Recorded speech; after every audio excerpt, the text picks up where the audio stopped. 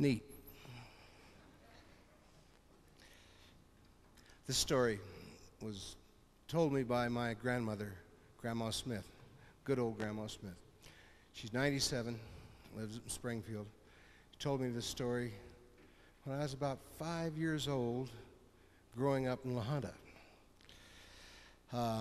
It's the main thing I remember about La Junta is this story and the smell of the sugar beet factory at Swink, about 10 miles away from La Junta. This Grandma Smith gave me as much help in being a writer as this teacher that I met at the University of Oregon. She taught me rhythms, and as you listen to the story, you'll hear these little Ozark rhythms that come from not having TV and not having a radio and not having much money, but having a real good grandma that could keep you from getting into too much trouble at night. She was a good woman, and she taught me this.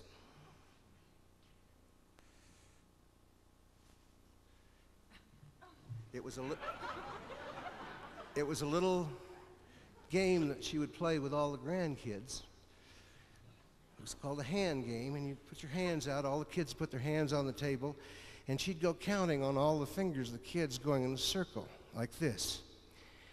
William Trimbletoes, he's a good fisherman, catches hen. Some lay eggs, some none. 1, 2, 3, 4, wire, blier, limber, lock. 3 geese in a flock. 1 flew east, 1 flew west, 1 flew over the cuckoo's nest. O-U-T spells out, you dirty dish rag, you go out.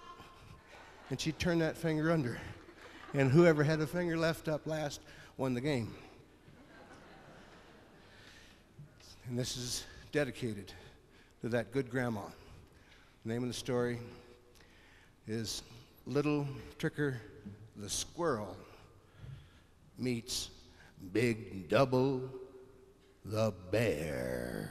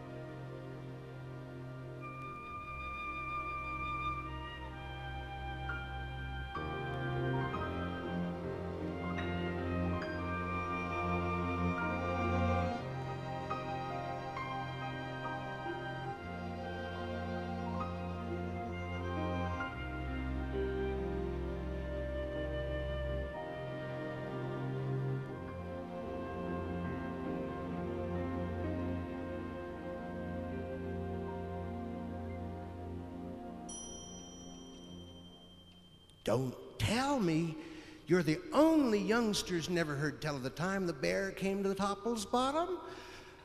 Why, he was a huge high country bear, and not only huge, but horrible huge, and hairy, and hateful, and hungry. Why, he almost ate up the entire bottom before Tricker finally cut him down to size. Just you listen and see if he didn't.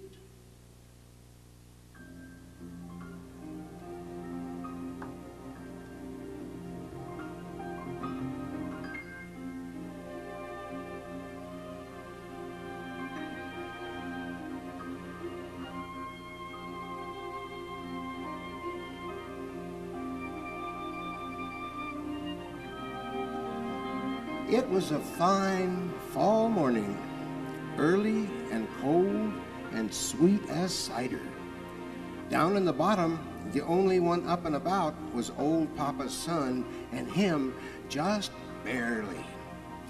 hanging in the low limbs of the crabapple trees was still some of those strings of daybreak fog called haint hair by them that believes in such. The night shifts and the day shifts were shifting very slow. The crickets hadn't put away their fiddles yet. The spiders hadn't shook the dew out of their webs yet. The birds hadn't quite woke up, and the bats hadn't quite gone to sleep. Nothing was amove except one finger of sun slipping soft up the knobby trunk of the hazel. It was one of the prettiest times of the day, at one of the prettiest times of the year, and all the bottom folk were content to let it come about quiet and slow and savory.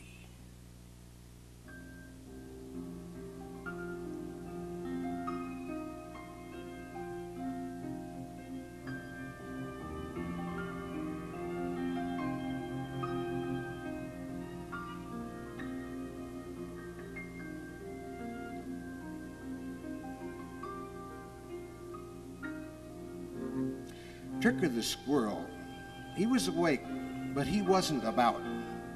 He was lazying in the highest hole in his cottonwood high-rise with just his nose poking out from his pillow of a tail, and he was dreaming about flying.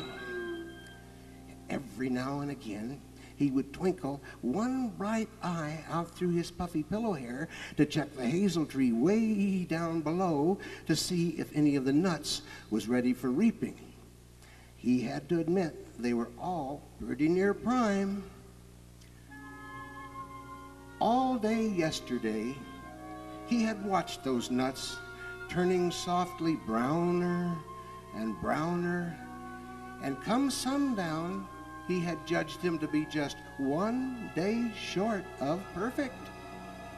And that means if I don't get them today, tomorrow they're very apt to be just one day past perfect. And so, he was promising himself, just as quick as that sunbeam touches that first hazelnut, I'll get right down on the job.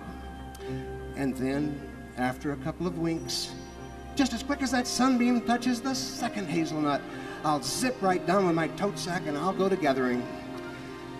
And so forth, merrily dozing and dallying and savoring the sweet, still air. The hazelnuts get browner, the sunbeam inches silently on to the 15th and the 20th. But the morning was simply so pretty and the air hanging so dreamy and still, he hated to break the peace.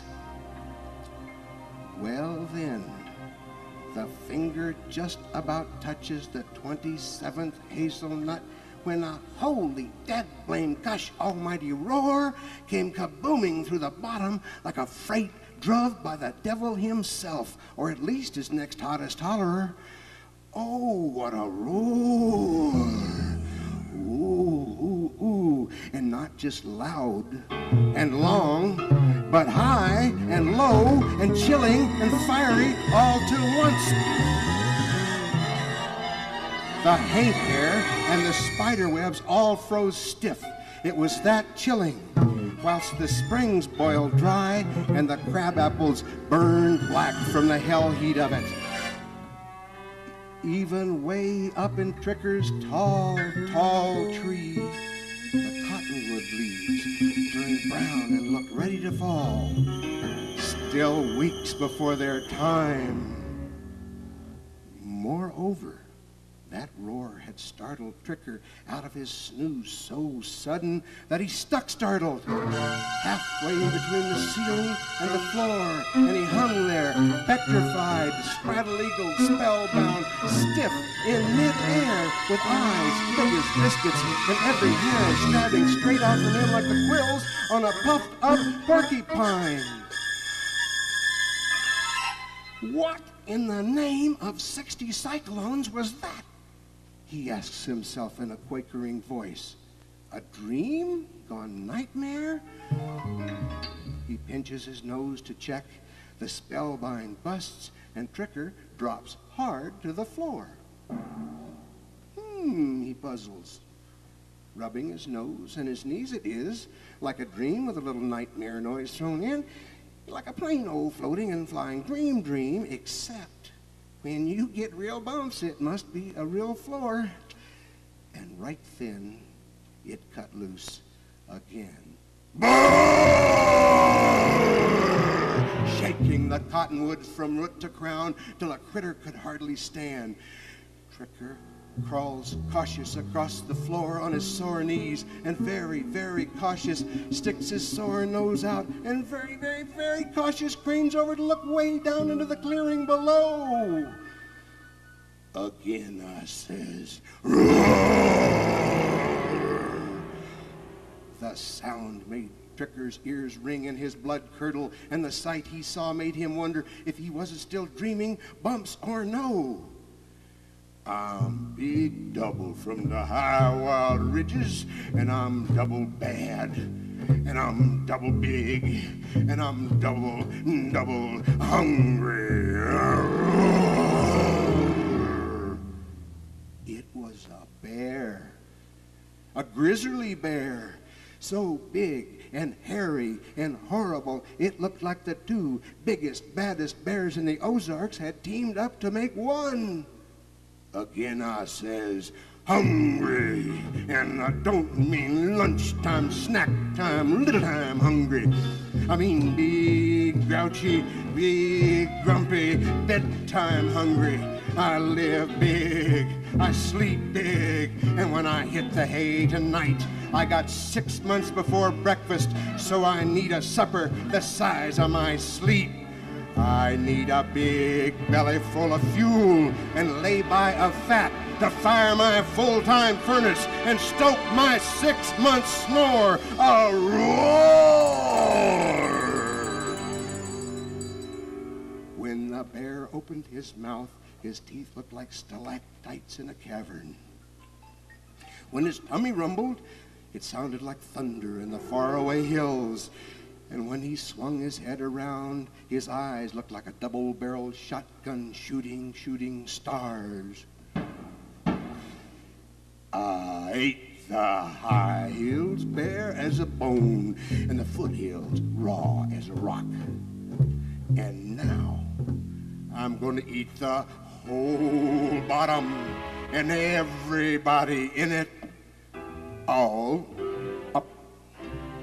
And with that gives another awful roar and raises his paws high above his head, stretching till his toenails strain out like so many shiny, sharp hay hooks, and then rams down, sinking them claws clean out of sight into the ground, and with an evil snarl tears the very earth wide open like it was so much wrapping paper on his birthday present. In the sundered earth, there was Charlie Charles the woodchuck. His bedroom split half in two. His bedstead busted beneath him, and his bedspread pulled up to his quivering chin. "Hey, you," Charlie demands in the bravest of voices the little fella can muster. "This is my hole. What are you doing, breaking into my home and hole?" "Well, I'm Big Double from the high wild holler, son," the bear snarls, "and I'm loading up the old larder for one of my double long winter naps." "Well, just you go larding up somewhere else, you high heels hollerer," Charlie snarls back. "This ain't your neck of the woods." "Son, when I'm hungry, it's all Big Double's neck of the woods," says the bear. "And I'm hungry. I ate the high heels raw and the foothills bare, and now I'm going to eat you up." "Well, run," says the woodchuck, glaring his most glittering glare. "I can run too," says the bear, glaring back with a grin that turns poor Charlie's glitter to gloom. Charlie meets the bear's blistering stare for a couple of ticks more, and then Out across the udder he tears, and out across the bottom he springs, his ears laid low, his tail hoisted high.